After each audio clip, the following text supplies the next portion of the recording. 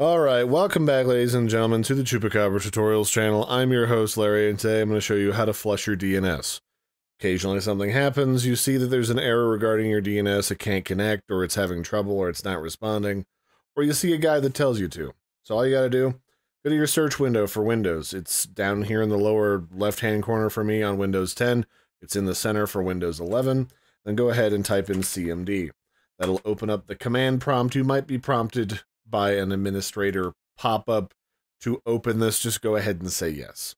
From here, all you have to do is type in ipconfig /flushDNS. And then boom, it's now flushed your DNS cache so that all of like the saved backed up DNS connections that might be getting all warbled or corrupted and preventing your DNS from connecting to the DNS servers for your IP is now gone. So that's it. It's a pretty simple, quick process. I've been your host, Larry. Don't forget to like and subscribe, and I'll catch you next time. Bye, everybody, and have a good one.